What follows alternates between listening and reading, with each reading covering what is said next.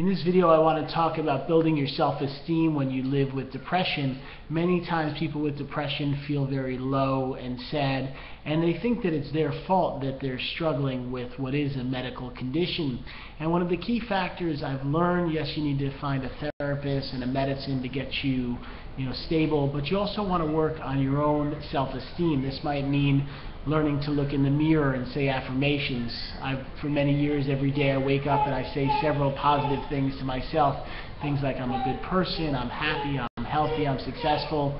And when you do that on a repetitive basis each day, you end up feeling better about yourself. And even in the beginning, if you don't believe it, you eventually will start to accept and believe what you say, because what happens is the things we tell ourselves day after day become our truth. And what you can do is learn how to say more positive, uplifting things to yourself. Another key step is looking in the mirror and choosing to find what is right. Now, many people say, hey, I have a pimple, or I don't like my nose or my hair or my eyes or my mouth, or that I'm too heavy in this part, or that I have big legs. And all of that, unfortunately, can be self-destructive, because when you pick on yourself for certain small things, it ends up making you feel bad about yourself, and it's hard to enjoy life when you really are down on yourself. I also want to say that so many times we look at ourselves and we think other people think negatively about us, but think of it this way: whatever created us, whether you believe in God or Source or any other type of creator, we were all made different. If we were meant to look exactly alike or have the same exact attributes, I believe we all would have been identical.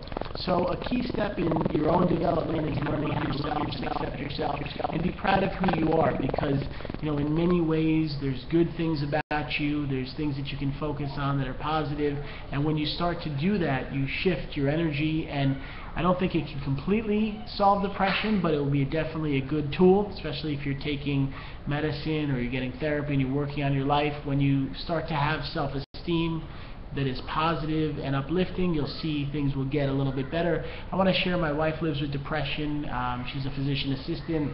I live with bipolar. I've written a number of books about these topics. We have a great library on my website. I also do a one-on-one coaching program, and each day we write uplifting articles and provide education. So if you're interested in learning more, please go to the website below, and I hope you have a great day. Please hold on to hope. Many times when we're depressed, we don't know if we continue, but if you take the right steps, hopefully you can rebuild your life. So thanks for watching. Hope you have a great day.